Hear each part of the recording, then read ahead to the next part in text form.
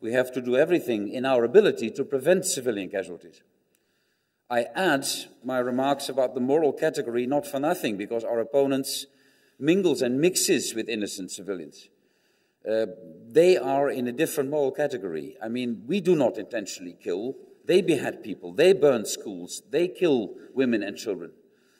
In the last few years, by our Minister of Because the bottom line here should be for NATO, and is for NATO, that every single innocent civilian life lost in Afghanistan is one too many.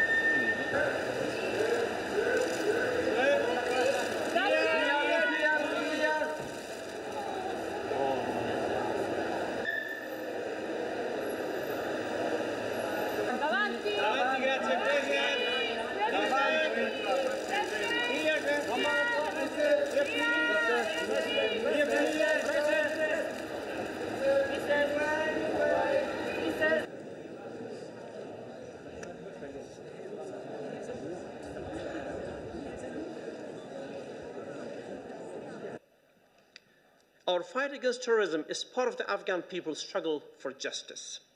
For those Afghans living in the southern provinces of Afghanistan who face murder and destruction at the hands of terrorists, or even to those civilians who inadvertently fall victim to counter-terrorism operations, demand on justice is reduced to a bleak minimum.